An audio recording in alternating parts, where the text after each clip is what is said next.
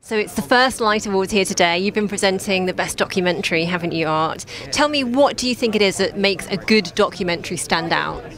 Oh, I mean, it's got to be something that affects you, informs you, and hopefully leaves you just that little bit better at the end of it. And this is one of them.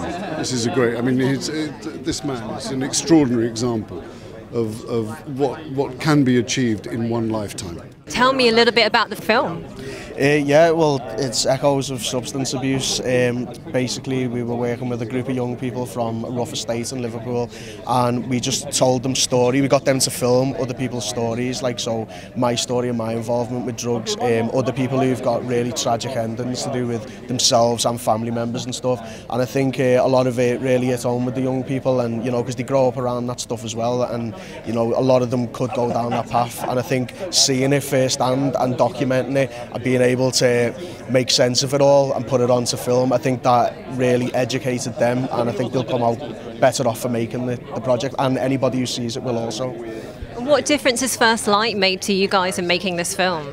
I think First Light's massive, gives us an opportunity to offer young people an avenue into film, which otherwise there's no way they'd have had. If I took you to the estate where we did the project, it's a bit run down and stuff, and the young people haven't got a lot to do. It's massive, this fund, and it's vital, I'd say, to get young people's interest in making film and knowing that they've got the possibility to do it. Yeah, it's massive.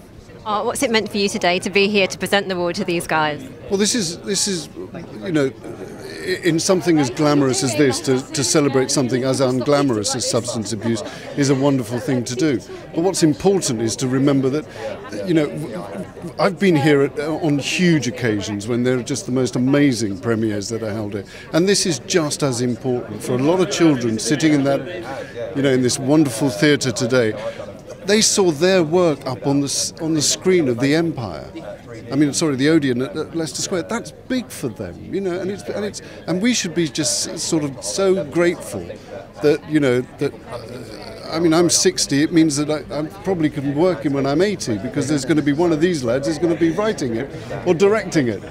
Talking about what you're doing, what can we look forward to seeing you in next? Oh, you can see me doing another series of Borgia. Brilliant. Yeah. And will there be more intrigue? Give us a little taster. Oh, I can't possibly tell you that. Couldn't possibly. Thank you. Thanks, Art.